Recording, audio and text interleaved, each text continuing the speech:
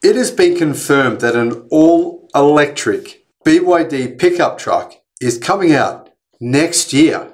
Hello my friends and welcome to the Electric Viking. My name is Sam Evans. I'm coming to you here from Melbourne, Australia. Welcome to you new subscribers. Welcome back to everyone else. Great to have you here on the channel. Pickup trucks are extremely popular in Canada, the US, and Australia. And actually they're also pretty popular in Asia as well, believe it or not. But Australia, America, and Canada, yeah, those three markets are huge for pickup trucks.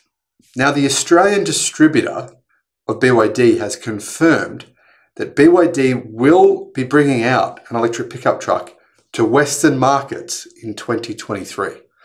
Whether or not they'll actually import them to America, yeah, I mean, they'd sell really well, but obviously the key issue is the import duty, 25% on Chinese vehicles, which is very high. Canada, on the other hand, maybe. I'm not sure.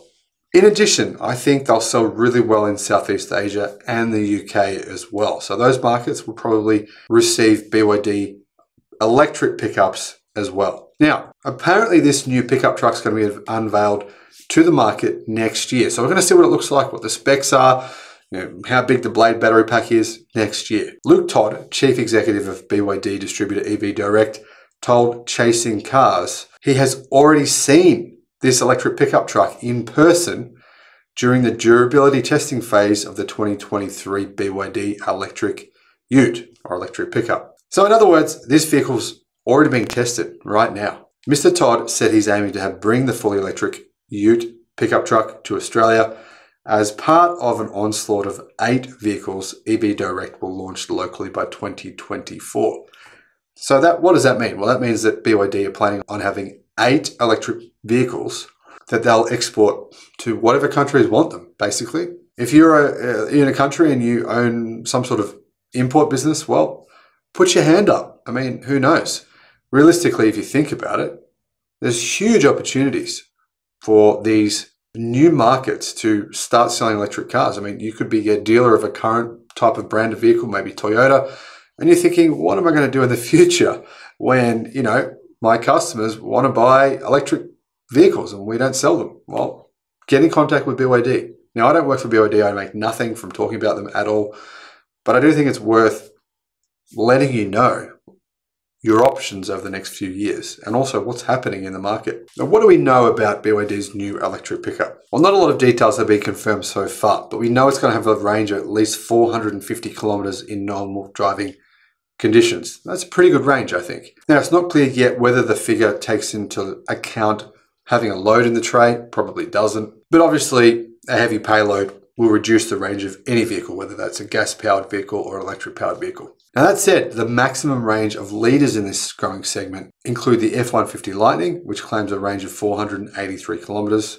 when using the EPA testing standard. And also then you've got others like the Silverado, which is going to have more than 600 kilometers of range. Apparently the Dodge electric pickup truck is coming to market, by the way, in 2024. Now, apparently that's going to have more than 800 kilometers of range in its top specification.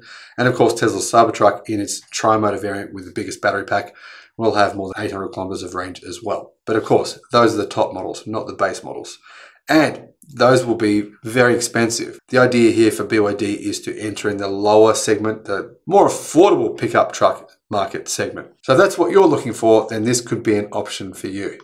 Now, Mr. Todd noted that the Blade battery experiences close to zero degradation after 1 million kilometers of testing. Now, although the funny thing is, when I interviewed BYD, they said their batteries here in Australia would have a 500,000 kilometer range. Now, they've since revised that to 160,000 kilometers. However, in China, batteries in BYD electric vehicles have an unlimited kilometer range of warranty. Insane. I don't know how they can offer that.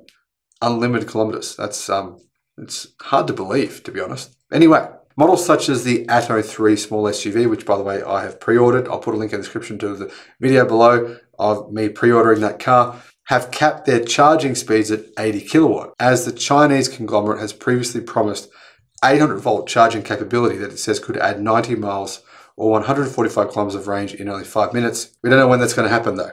That capability could make the BYD electric pickup better suited to the stop-and-go lifestyle of tradies and people who don't have a lot of time to charge. And that would obviously help eliminate range anxiety. So hopefully this new electric pickup truck does have the kind of charging features, the charging speed that really BYD are promising it will have. Now, it looks as though buyers will be able to choose between a more affordable short-range model or a long-range option for increased usability, as we've seen with the Atto 3. So good chance that maybe a base model might come with, say, 350 kilometers of range, and then the higher spec model might have something like 500 kilometers of range. That's what I would be predicting. Now, while the size of the pickup remains a mystery, it's a very, very high probability that it's going to be the same size as the Ford Ranger, Volkswagen, Amarok, Mitsubishi Triton, all those vehicles in that size car. Obviously, the Toyota Hilux is one of the most popular pickups worldwide. So is the Ford Ranger.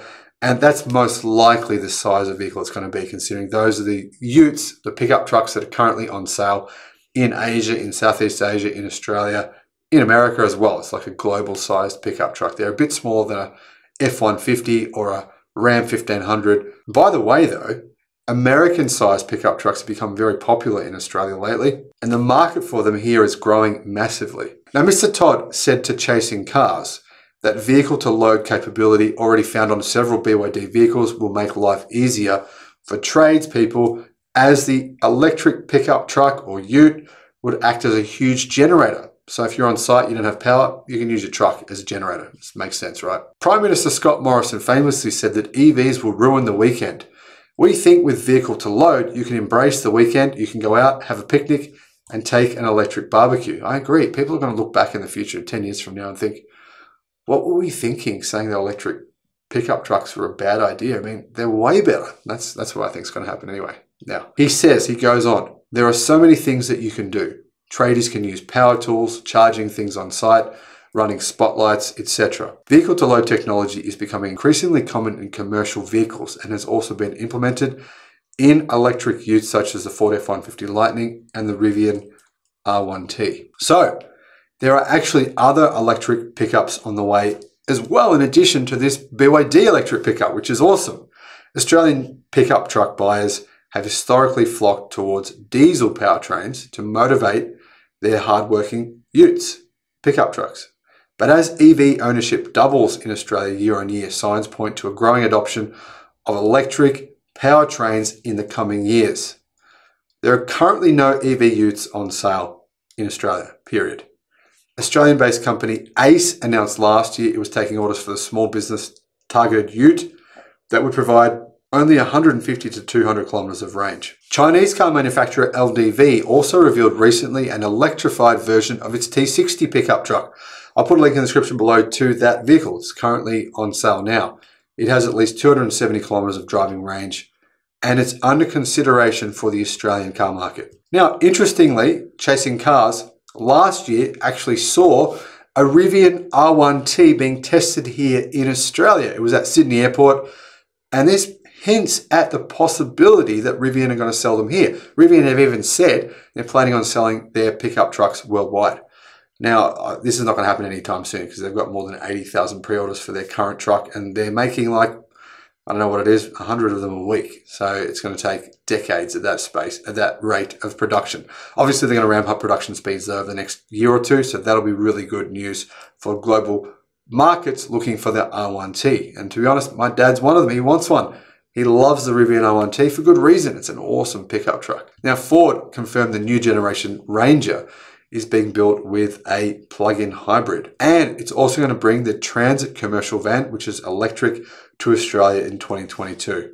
Now, who knows which is going to be the first electric pickup or ute here in Australia? I think it will more than likely be BYD, but that said, I could be wrong. Now, one interesting thing to consider is there was recent news reports saying Tesla are not planning to bring the Cybertruck here to Australia.